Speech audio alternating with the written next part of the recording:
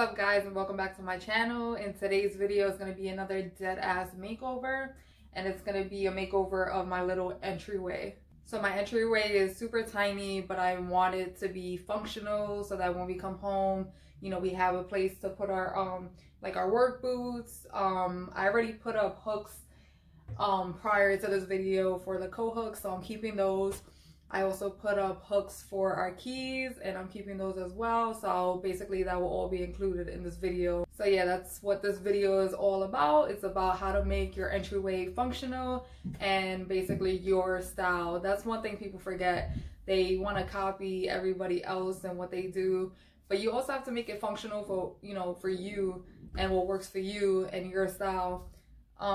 Yeah, because a lot of these like Pinterest stuff, you know, yeah, it's cute and stuff, but like, is it functional for you and your family? So yeah, this entryway will basically be, you know, our style and functional for us and what we need when we come home. So yeah, let's get right into it. So the first thing I went ahead and did was remove the blue tape that I had on the wall. I had put that up just so I could get an idea of how big the mirror is. I always like to visualize the stuff I order before I, you know, receive it. So now I went ahead and did the wallpaper. This wallpaper is from Target. I think it was around like $30. Wallpaper to me is super easy to put up. You just got to have a lot of patience for it.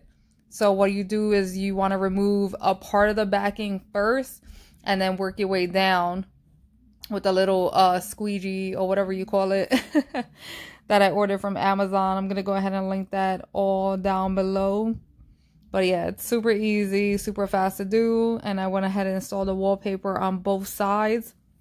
Since the mirror is gonna be in the middle, I did not need to put wallpaper underneath the mirror, obviously. And because I didn't want to buy 2 packs of wallpaper, because that shit is $30 and I wasn't gonna spend $60 for 2 packs.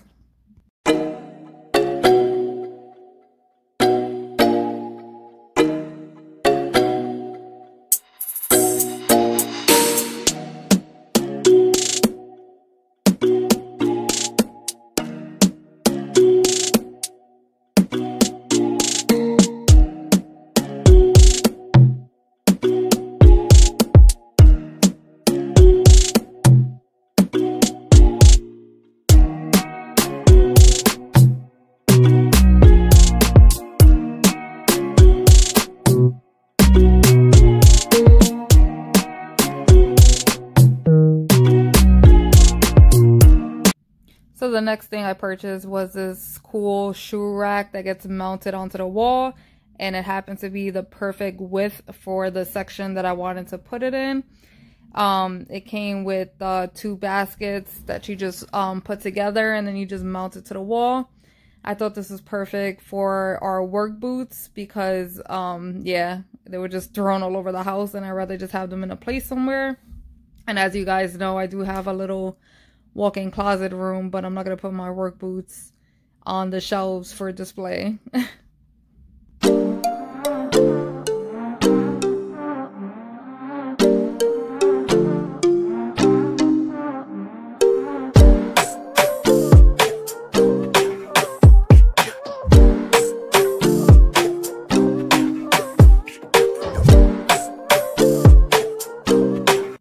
So the next thing I had to do was hang the mirror up because I did not want it to lean against the wall, even though you could lean this mirror against the wall with no problem. But since it is behind the front door entrance, I'd rather it not be on the floor and just hanging up out the way. So I went ahead and drilled 4 anchor screws into the wall. I recommend these anchor screws to anyone when hanging up anything that's heavy. I've had no issue with them so far, and they're just easier than drilling a hole, putting an anchor in the wall, and then a screw. I just like these. You just screw right in, and you can go ahead and hang the mirror. So I went ahead and did that with no problem at all. And then, of course, I had to clean the mirror. So now that everything is complete, this is the before picture. This is how the entryway was before, just a mess. And yeah, boring. So here is the after.